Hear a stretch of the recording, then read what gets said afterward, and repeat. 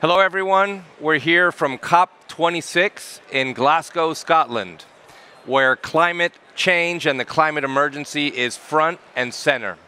We're at the Methane Pavilion, which is a place where we are discussing one of the most important pollutants that we have to address in order to stop climate change. The science is telling us that we don't have much time. We have about 8 years left before we fall off the climate edge. That means that we need to act fast. We've known this for some time, but I think the world is just starting to realize that we really are in an emergency. Methane is one of the most effective strategies. Methane reduction is one of the most effective strategies to reduce climate change, to stop global warming. The scientists have told us if we pass 1.5 degrees of warming, it will be too late. Right. Things will just get too awful. And so methane is a pathway to get there in the short term. And that's why it's so important, and this COP specifically has crafted the methane pledge that's already been signed by over 100 countries to reduce 30% of methane emissions by 2030. That's our pathway to stop global warming before it's too late. Today we're going to talk about a very specific issue, which is environmental justice. This idea that certain communities are affected more by environmental contamination than others. This is something that's been worked on for many years. We have 3 activists that are leaders in this sector that are working in each of their countries. We have Gustavo from Mexico, from the Mexican Center for Environmental Law. We have our friend John from Texas. He's from the Port Arthur Community Action Network. Community Action Network. Right. And we have Jackson from Uganda, who works with Oxfam. These are 3 seasoned activists who have been working on environmental justice issues for many years now. And the idea today is not so much to talk about environmental justice, but to talk about how we address our climate emergency now, today, very quickly, and at the same time, work on climate equity. Address the communities that are most affected. There are 3 strategies that are emerging from the Methane Pledge that are very different. They're very different sectors, but they have to do with climate equity. Yep. The first is oil and gas. We know that in the oil and gas sector, there are many ways to reduce emissions. We have to change out technologies. The companies know how to do this. They're not necessarily doing it, but they do know how to do it. And the solutions are not only good for climate change, they're good for business. Yep. They're low to no cost changes in technology that would help reduce emissions, but would also help communities that live near oil and gas sectors. And we're going to hear more about that from John in a moment. We also have agriculture as one of the main focus areas. In farming operations, we have emissions. We have emissions from cows, from dairy cows, from agricultural waste. And these emissions can mix with other gases and cause terrible air quality circumstances for communities that are living on farms, for workers, and for other communities that live near farms. In our legal systems, we are challenged. We're challenged on what to do about contamination when we find it. And we are finding more and more of it. More and more methane emissions are being revealed by the newest technologies of satellites. And groups like Gustavo's SEMDA in Mexico are challenging the authorities. We're looking at ways for our governments and for our businesses to change the game, to take action to reduce emissions. So I would like this conversation to share the experiences from each of the regions, talk about your challenges, and maybe we can start with Texas, okay, where oil and gas, a big problem that we have all around the world. It's not just in Texas, but Texas really is the heart of the American oil industry. And we have a lot of experience with contamination and problems with fence line communities. Tell us, John, what you're doing today and how you see the Methane Pledge and how it will play out for you in the next few years. How do we get to reduce oil emissions quickly to help communities and to help climate? Well, you said it right. In Texas, oil is king.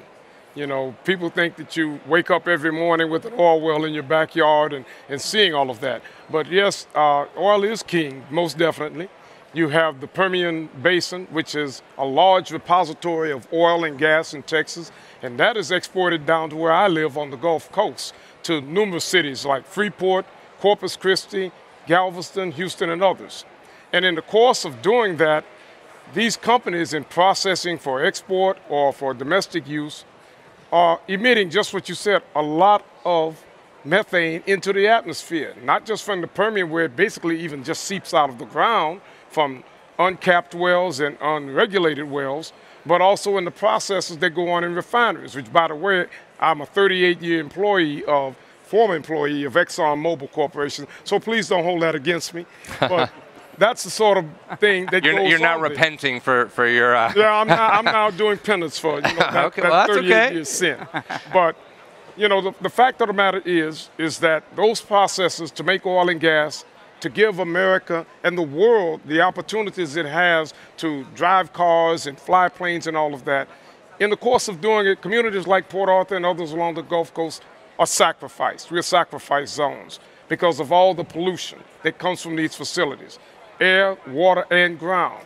And methane is one of the biggest. So it's very important to us that methane pledge be taken seriously, and also that companies start doing things to regulate the amount of gas they release, which a large portion of it is, just like I said, unregulated because it's just not something they're being required to do. Right.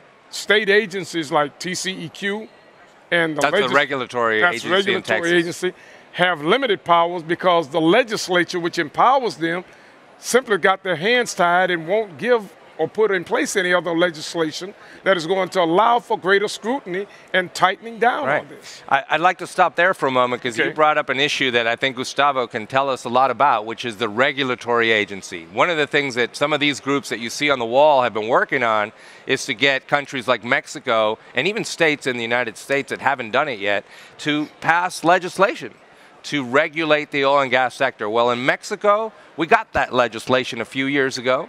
And yet, the government is not following up. They're not implementing the regulations to reduce methane. And Gustavo's organization, which is an environmental law NGO in Mexico, very, very versed and really knows their work and has a lot of cases in history and litigating on oil and gas, is trying to get those regulations put in place and actually complied with. Gustavo, tell us about the challenges that you face as SEMDA and as an environmental activist to really move from the regulations to the implementation of the regulations. Yes, thank you, Daniel. It's a pleasure to be with you and with my friends from Texas and Uganda. I would say that what we've been looking for is to make sure that any law, any regulation that we have, it's been properly and fully implemented. In the case that you are referring, which is the case of Mexico, we indeed, the Mexican government drafted and published the regulations for the methane to be regulated and with the time to get rid and avoid these emissions. Nonetheless, we have the oil company. So let's stop for a moment while they tell us to wear our masks. This is one of the COVID measures here at COP. Every day we're doing COVID tests, so we've been trying to keep safe and healthy, and we're being warned that we should put on our masks, but we've taken them off momentarily for our panel. Sorry, Gustavo, please continue. No, so I was saying that the Mexican government did drafted and publish the regulations in order to assure that the methane emissions were going to be controlled and with the time reduced. No? Unfortunately, as I was saying, the oil company, which is Pemex, Petróleos Mexicanos, requested an extension for these regulations not to be enforced.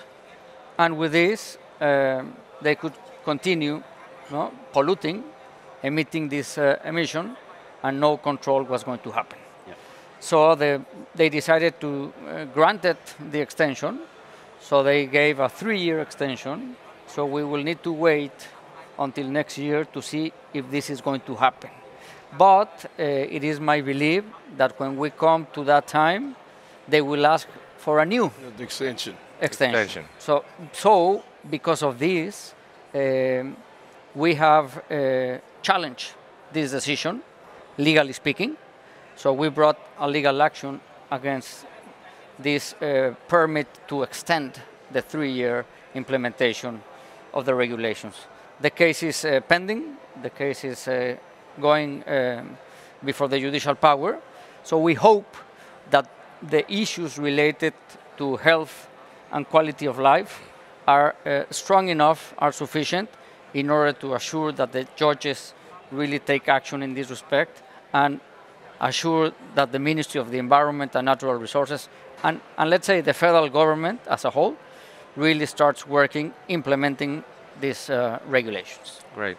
Well, I'm going to come back in a moment to how we get around these delays, not only in the courts, but also by companies to implement, and how individuals and nonprofit organizations can push more in these next few years. But I want to turn to Uganda for a moment and talk about another dimension that we're seeing with the methane pledge.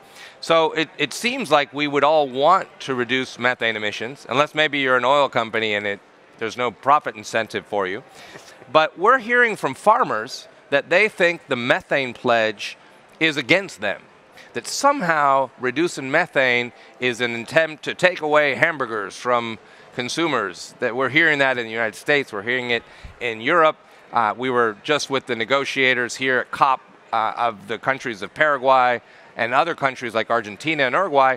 The agricultural sector is resisting the methane pledge. It's our belief that it shouldn't be that way, that there are ways to reconcile climate policy and emission reductions with farmer productivity. Can you tell us what's happening in Uganda and how you're addressing climate change in the agricultural sector, and what is the role of farmers who depend on their productivity in relation to these new climate policies that are aiming to reduce emissions?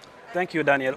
Uganda, where I come from, is an agrarian country. The economy basically depends on agriculture.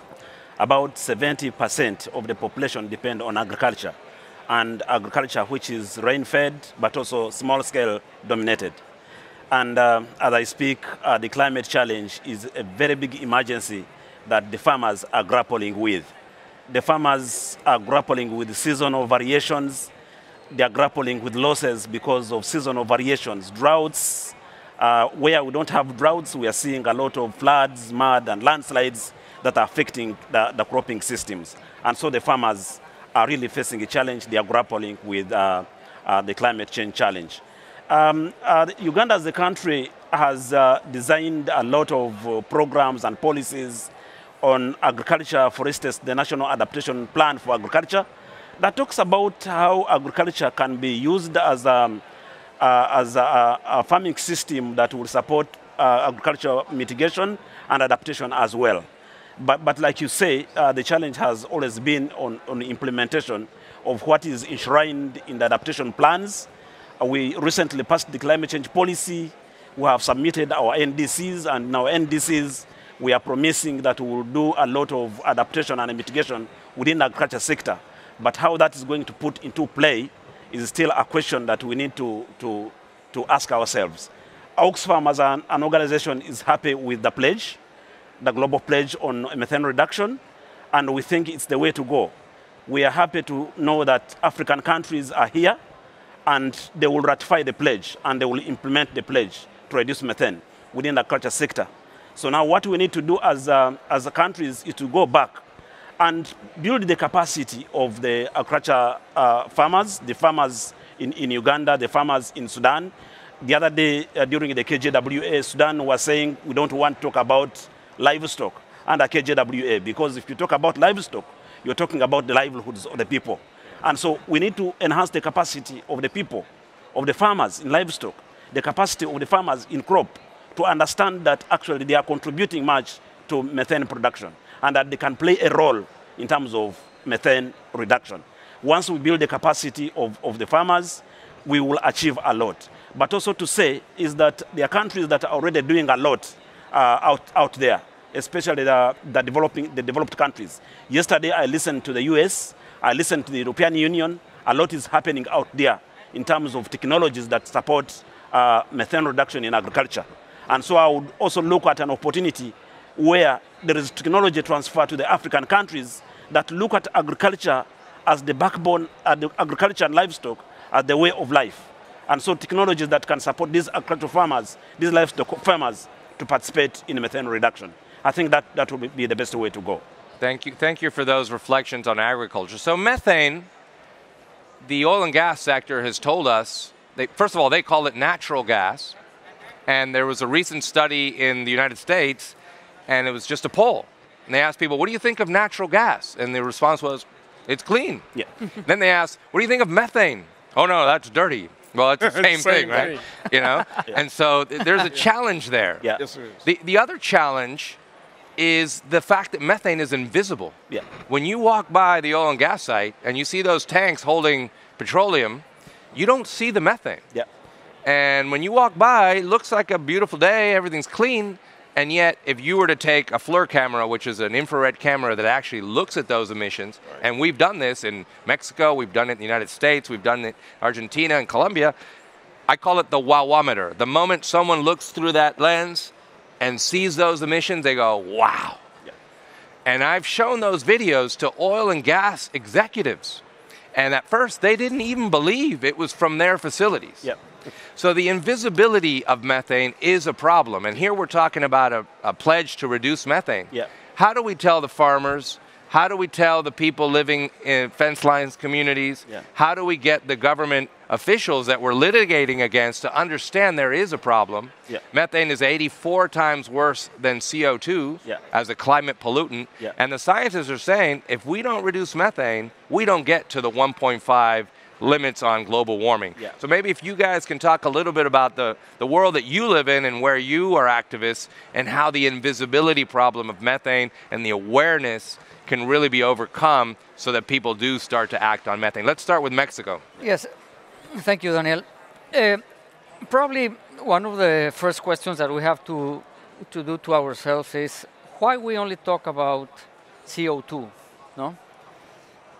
When we heard about the IPCC very recently, 3 months ago, they say, hey, it's not only CO2. Take a look at methane, no?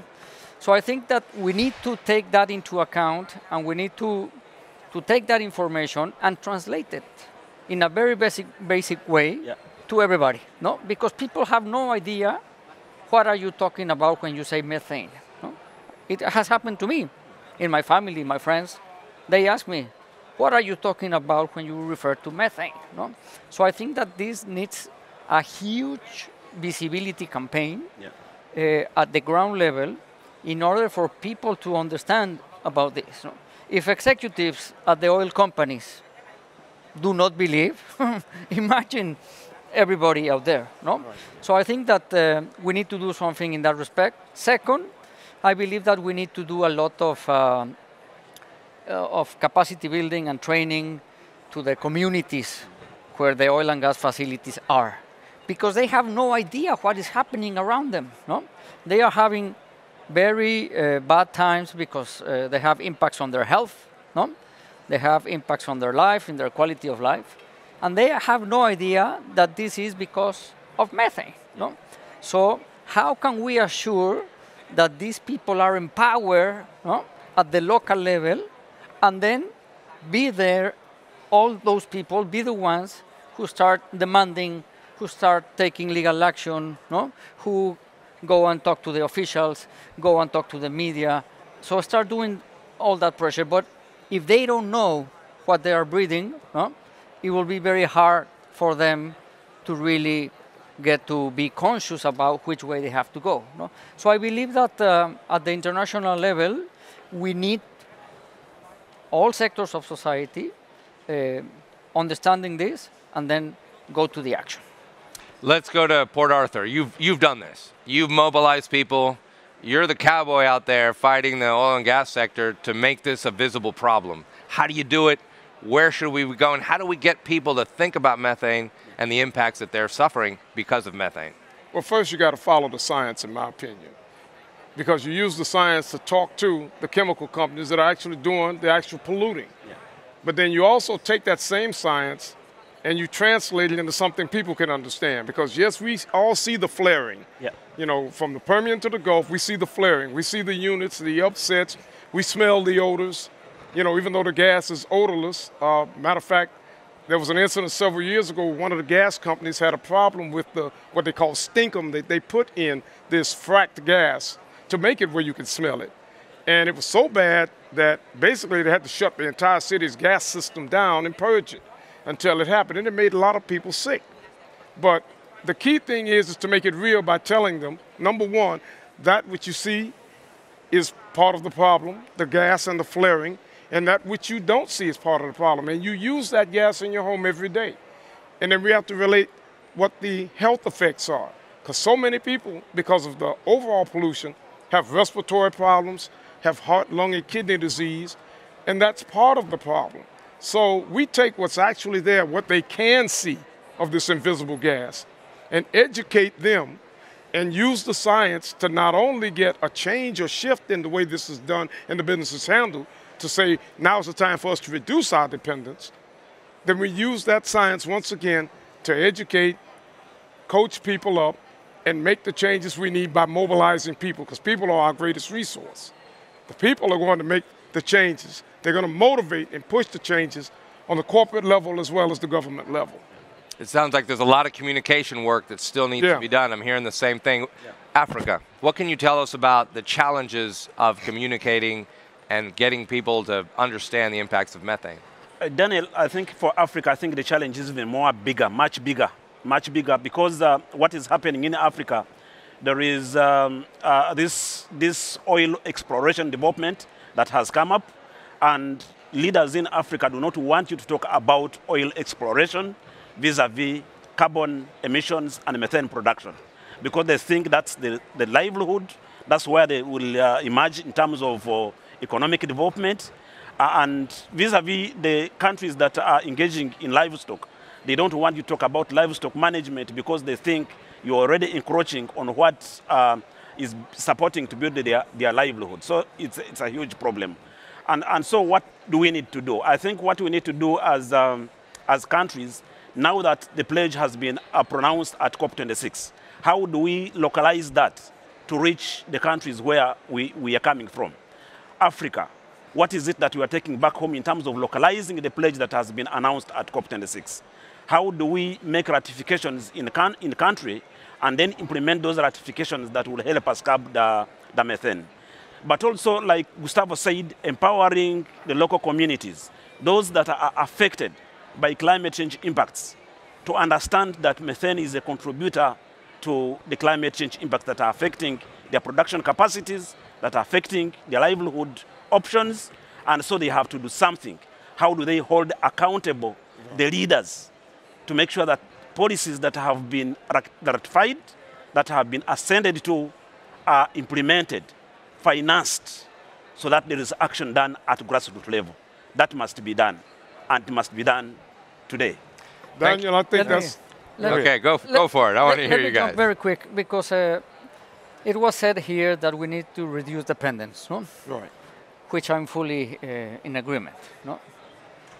How is that going to happen in countries like Mexico, for example, when the government today is building refineries, no? When the government is promoting the use of coal power plants, no? From the Federal Electricity Commission, no? When you have a constitutional amendment before the Congress today that gives priority to the combustóleo, ¿cómo se dice? Diesel fuels and fossil fuels. Fossil fuels, generally. I mean, it gives priority to fossil fuels and leaves renewables at the last. So when you have those actions and those initiatives from the government, no, where is the political will that you will need in order for this to really bring down the dependence that you were talking about? No? And how are we going to comply with the pledge, no, in the year 2030 if we are going completely the other way? No?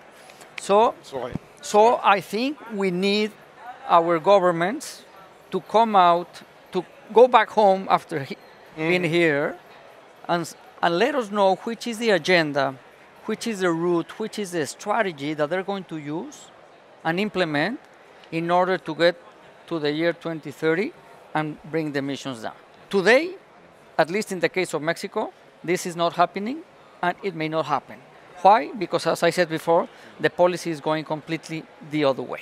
Yeah. Before I turn it over to you, John, I was hearing just yesterday, and we were discussing this earlier, how Mexico just announced in the meeting of the CCAC no fracking permits. However, you told me they're budgeting for fracking, right? Yes. Argentina, country that I know very well, is betting on fracking for their energy needs to the future. Yeah. So as you say, we're saying one thing and then doing another. Yeah. Governor of California recently banned new fracking permits. You know, that's a tough decision to make. Yeah. The same as banning natural gas installations in homes. Yeah. But if we don't start doing that, this is hypocrisy. We don't get to 2030. Yeah. Let's hear from John in Texas. It's fundamentally inconsistent for government elected officials to say that we are going to reduce while at the same time building up the petrochemical industry, building up more pipelines and more facilities. That's just fundamentally inconsistent to do that. Full as I like to say, you can't subtract by addition. Yeah. You've got to actually subtract. You've got to actually take it offline. What needs to happen immediately, in my opinion, is to freeze everything at current levels and then start working your way back from it. You can't continue, as you just said, to expand and do more when you say you want to reduce the impact of methane and petrochemical and fossil fuels on the environment. That's just inconsistent. So what has to happen, and you got to remember what's ruling that in the governments is big money from big oil. They're lobbying and doing that. But what we have an advantage of, we have the power of people. The farmers in Uganda, the regular everyday citizen in Port Arthur that lives on the fence line and all across the Gulf Coast and all of Texas, and the people that interact with government, our elected officials. One of the things myself and one of my colleagues talked about is when we go back home, we're going to have to knock on some doors and get them to actually come and see. So Daniel, I tell folk when we talk about it and I show them pictures, don't take my word for it. Come and see what it actually does, what it looks like at ground zero. And we'll explain the science to you. And then let's see then we want to know, what are you going to do? Because we're going to demand you take some action. We have to go in the other direction, just as you said. We can't build up and out. We've got to reduce it down. Yeah. It sounds like one of our big responsibilities is to vote wisely and think about who our leaders are. And, you know, Donald Trump is a punching bag for the United States, but he's not the only one who's pro-oil and gas. Right, no. And there are a lot of Democrats that are as well. And so we need to grab this bull by the horns and bring him down. I think you guys need to, know how to do that in Texas. Yeah. Let's start closing our ideas here. Yeah. You know, we are at COP26. Yeah. Our leaders are here negotiating climate change policy. They've made a methane pledge. A lot have, not all countries have. Yeah. What's next? How do we go back now, as you just suggested? We go back now to our countries, to our organizations, to NGOs that are advocating for cleaner climate policy. Methane is the big challenge. It's a low-hanging fruit. If we do methane intensely and aggressively for the next few years, we're going to make a difference. Yeah, we hope. Right. We hope. Yeah. What's our next step? What's important for the leaders and what's important for advocacy communities like yours to do to make sure that by 2030 we're not lamenting that we didn't make it to our targets? Let's start with Jackson. I think for Uganda and for Africa, what I will encourage the civil society agencies that are participating at COP to make sure that we go back and mobilize. Mobilize communities, mobilize farmers, mobilize business entities that are involved in production to make sure that we raise the awareness on the global goal that has been announced. Once everybody is aware, then they will use that as a mandate to hold the leaders accountable on what they have assigned to. And again, next is, of course, capacity building. Yeah, we've heard that. I've talked about that one. The panel. And again, influencing governments to come up with long-term sustainable strategies of how the goal should be implemented at country level, at continental level. Those strategies should be designed, but the design of the strategies should be participatory, involving the local people, the farmers that are affected, to be part of their teams that participate in the planning processes of long-term strategies for methane reduction, and then mobilizing finances for technology transfer, and encouraging cross-learning at different levels. Because I know success stories are emerging in Texas, for instance. They are emerging in the United States of America, where they're doing a lot of farming, but trying to look at technologies that are supporting methane reduction. So how do we encourage cross-running across border, across the countries, across continents, to make sure that they learn and will learn and put methane reduction at scale? Great, thank you so much. Let's go to Mexico. Gustavo, what are you taking away from COP? What are you hearing? What are you seeing as the next step that we fundamentally have to take? I think that we need to make public officials accountable for what they do not do. So as we say before, in Mexico there has been an omission in order to put the regulation in place. So if public officials are not willing to do their job properly, you have to bring them to justice, no? Sorry, but it has to be the case, no? So I believe that one of the messages that I would like to deliver today is that let's not be afraid of using the law. Yeah. Let's not be afraid of challenging, legally speaking, things that are not done properly, because I believe that sometimes people are more based on science, which is okay, are more based on technical data, which is okay, but you also need the law, no? Which can give you, it's a very powerful tool in order to assure in a legal way that things can move in the right direction with, let's say, the support of the judicial power. So even if you are not an expert in environmental law, or you're not an expert in oil and gas law, etc., I think you need to approach those NGOs, those pro bono lawyers who are willing to support the groups, the individuals, the communities, the farmers, the peasants, no, in order to make sure that they do have a case and have a very strong case. Another avenue that I see here is that we can support whatever we do in international agreements, no? So it's not only the national regulations, but also there's some things that we can, like the pledge, no? Right. The pledge, it's a very powerful tool that we can use at the national level and say, look at this, our country came to Glasgow, they signed, how are they going to put it into practice, no? So another example is in the Americas, we have a new agreement, which is the Escazú agreement, no? Which is based on Principle 10 of the Rio Declaration. Yeah. Access to environmental information, access to environmental justice, and the possibility of the people to participate in the decision-making process. But also, by the way, very important, it refers to the importance of environmental defenders to have a safe and secure place in order to do their job properly. Right. So these kind of instruments at the international level can support very much our cases, and let's also get to know them, use them, and put them into practice. Right. So before we turn over to John, I want to build off of one point that you just made. All of them were great, but the one about access to information. So I don't know if you've seen the pictures around the methane pavilion, but we've got some satellites that are coming online. Yeah. Some are already online, some are about to come online, and it's going to show us where the methane is. What we know today is that we don't know, right? So the oil and gas tells us they emit X amount of methane, but that's a theoretical assumption. Yeah. What they've done is they've looked in the laboratory what each piece of their equipment emits, and they multiply it by the number of pieces of equipment they have, and then they tell us they contaminate X amount. Well, in Mexico, we recently discovered, with the help of EDF and their satellite information, that Mexico's actually emitting more than twice what they said they were emitting. We're hearing from the Russians they're not emitting, which is a bit comical. They're right here in front of us.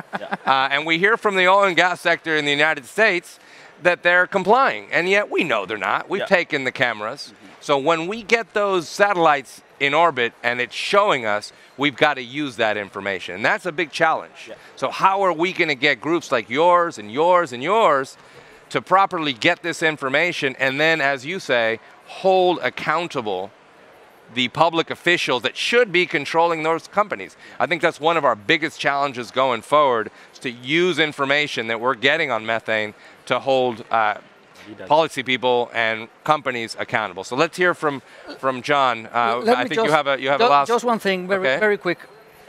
What happens in those countries where you don't have an independent investigation or an independent research, as you did? Yes. Where you find out that there was twice. Right. So the governments lie to us. No, they are not giving us the proper information. No. Imagine I don't have a chance to hire somebody to look at the emissions. No. Yep. So I will go, okay, 20%. Ah, okay. No. So we need to make sure also make them accountable on the way that they report, the way that they monitor. No. And if they don't do it right, again, let's legally bring an action in order to assure that they are going to do their job as they have to do it. Right. So John, you told me, and I said earlier to you that, I said you're a cowboy from Texas, and you said I'm all hat and no horse, right? But did you find your horse here? Are you going back, and do you have a marching order? You know, it's good you say that because, yeah, I have found my marching orders. I have found a mechanism that we can use. And, you know, I think the key thing we all were talking about was accountability. And to tell you the truth, the solution to this is real easy. Joe Biden and the administration currently have given us the roadmap for it. They did it all themselves. So now we use that accountability factor you talked about. Joe Biden said, we're going to build back better. I belong to a coalition of organizations, you know, across the country, and we say to build back better, you got to build back fossil-free.